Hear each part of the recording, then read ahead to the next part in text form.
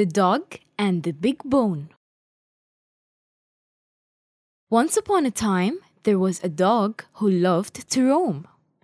He found a big bone and took it home. He was so happy with his big bone. He wanted to eat it all alone. He saw a river on his way. He looked down and saw another stray. He thought it was a dog with a bigger bone.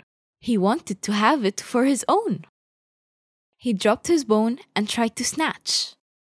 The river responded with a splash. He realized it was his own reflection. He felt so sad and learned his lesson. He lost his big bone in the river. He wished he had been wiser and clever. He went back home with a face so sad. If he had only been happy with what he had.